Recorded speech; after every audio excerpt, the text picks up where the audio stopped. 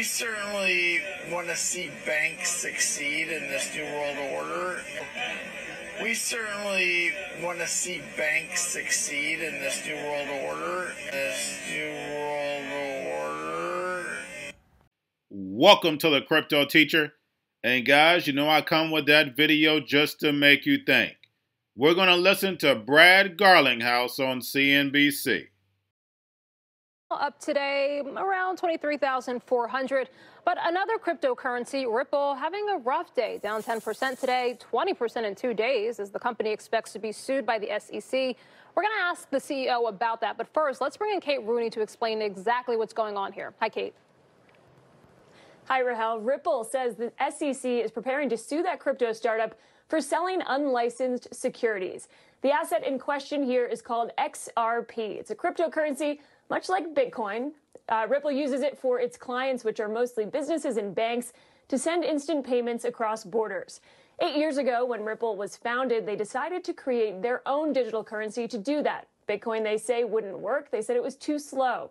They began selling the new cryptocurrency over scheduled periods of time, which helped fund the business. Ripple still owns the majority of this cryptocurrency. The startup also raised cash from some big-name VCs, including Peter Thiel's Founders Fund and Andreessen Horowitz. It now has a $10 billion valuation.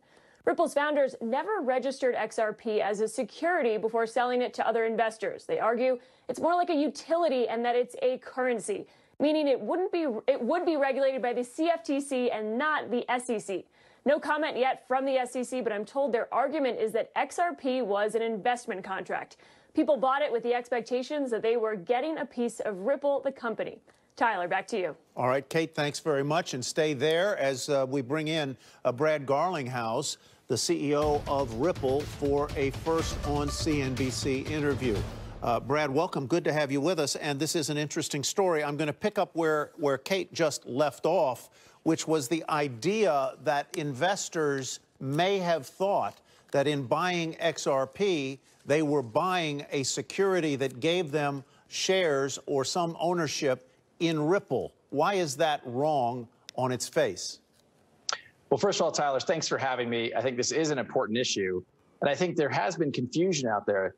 Ripple, the company, as Kate introduced, we have shareholders. We've raised capital from venture capitalists, from actually institutions, and even banks like Standard Chartered is a shareholder. XRP is a separate thing altogether. It is a currency that trades in the marketplace. In the last 8 years, over $1 trillion of the currency has traded. And so what we find is, the SEC, in my opinion, having watched this for many, many years, taking a position now that is, frankly, I think, with one foot out the door, a little bit incredible to kind of take the position after 8 years. Now, we just listened to Brad Garlinghouse on CNBC. We know if you're on CNBC, it's all rehearsed. We know no one on CNBC comes up there with their own mind, their own thinking.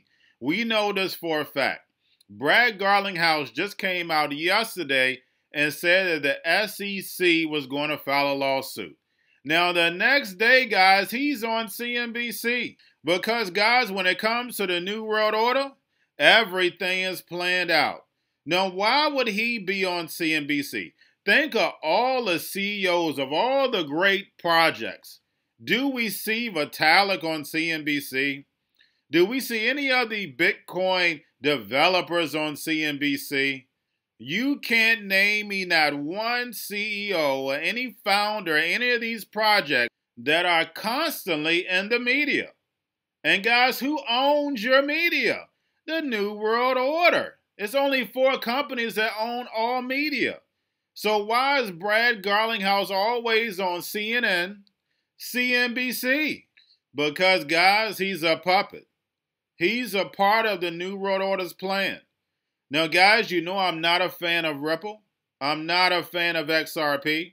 And those who belong to my Patreon, they always ask me why I don't have XRP on my list. And I've said this time and time again. I went over the lawsuit that went in from the gentleman that's similar to the SEC's lawsuit. It's the same, basically the same lawsuit. He purchased $307,000 worth of XRP. At the height of when XRP was going up. I think he bought it for like $2 and some change. And of course, it comes down after he understood It's just a utility token. But the fact is, guys, we had FinCEN back in 2015 fine Ripple about $700,000. We already been through all this, guys.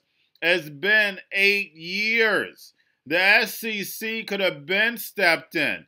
But guys, anytime they do this, this is about distractions. And just like I said, I'm not a fan of Ripple, not a fan of XRP. The only reason why I'm doing this video because I know a lot of people on my Patreon still invest in XRP because you ask me questions all the time. But guys, anytime you have the type of investors that I put the money in Ripple, they don't lose. Andreessen doesn't lose, guys. Remember I tell you, that's my guy. It's always a plan with this. The only thing that worries me about XRP, like I've stated several times, is XLM because it's the same protocol. They can either combine it or basically XRP falls to the wayside and XLM rises. But one thing I'm going to say again, guys, is that in the Executive Order 13772, Ripple was in there, of course, as one of the fintech banks. So, guys, they always have a plan. Of course, we're going to sit back and watch it play out.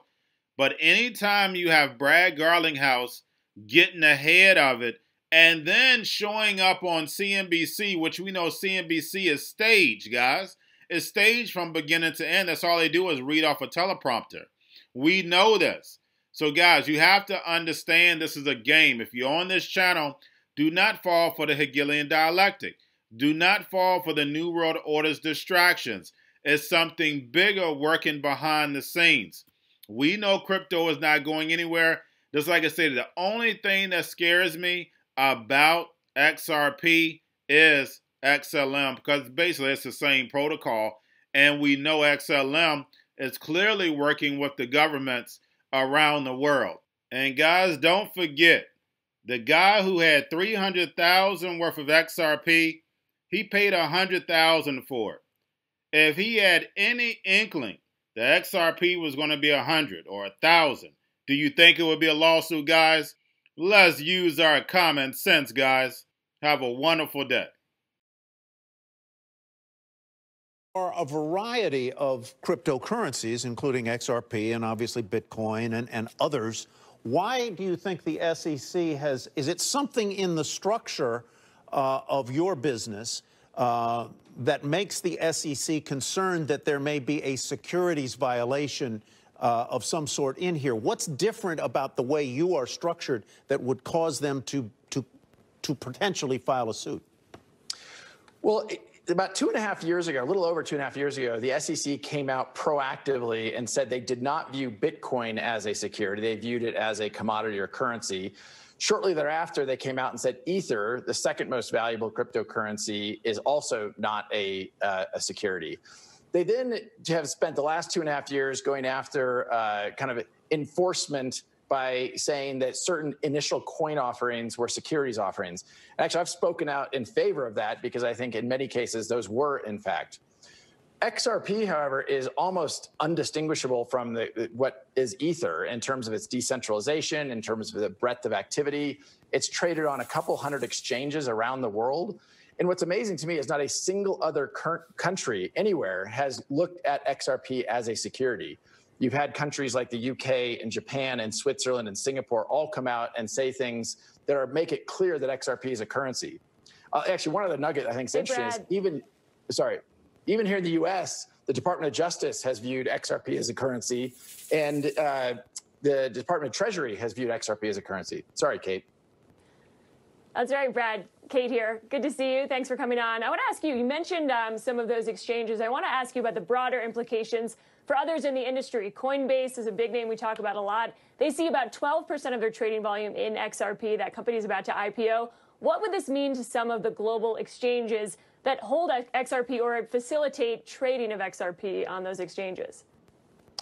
So about 95% of XRP trading happens outside the United States on exchanges around the world. And so that's outside of the United States SEC jurisdiction.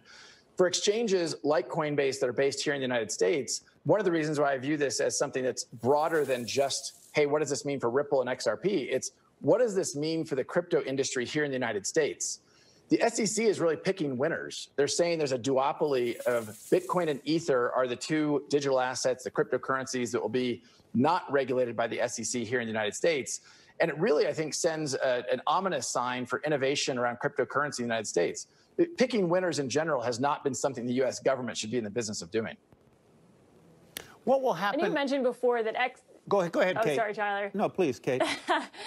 That XRP could really go on without Ripple. You know, if you guys sold all of your holdings of XRP, that cryptocurrency could survive. Would you ever consider doing that, divesting all of your cryptocurrency holdings and really focus more on your enterprise payments business? Is that something that Ripple has considered or could do? It's certainly, I think, one of the ironies of all of this is that for XRP to be a security of a company, the company has to exist. And the point that I have made at various times is that if Ripple, the company, didn't exist, XRP would still thrive around the globe with, a couple hundred exchanges around the world. And there's over 100 different projects, innovative entrepreneurs here in the US and around the world building on top of XRP. And the reason why they're doing that is because XRP is far more efficient in terms of speed, in terms of cost, to settling transactions and using it really as a currency. The power consumption, as has been widely reported, of a Bitcoin transaction is dramatically different and costs a lot more. All right, folks, we got to leave it there. Brad Garlinghouse, thank you for your time today. I'm sure this will be one we'll be following up on. And Kate Rooney, thank you as well. Rahel, thank you both. You bet. All right, Tyler. Well, despite the global pandemic, we certainly want to see banks succeed in this new world order. We certainly want to see banks succeed in this new world order. This new world